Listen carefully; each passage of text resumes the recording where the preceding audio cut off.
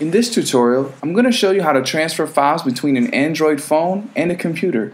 First, install the application on both the phone and computer you wish to transfer files between. You can download the app directly from our website. To verify the application is running on your computer, check the menu bar on a Mac or the system tray on Windows. When the icon is blue, you'll know that the app is running and you can start the transfer process from your phone. On your Android phone, click the drop-down menu to see the devices connected to your account. Next, select the storage option on your Android phone to view the files on your device. Every file and folder you can access within the app comes with an action menu icon. Click the icon for the file or folder you wish to transfer to your computer. From the action menu, you have the ability to either copy or move a file or folder from your phone to your computer.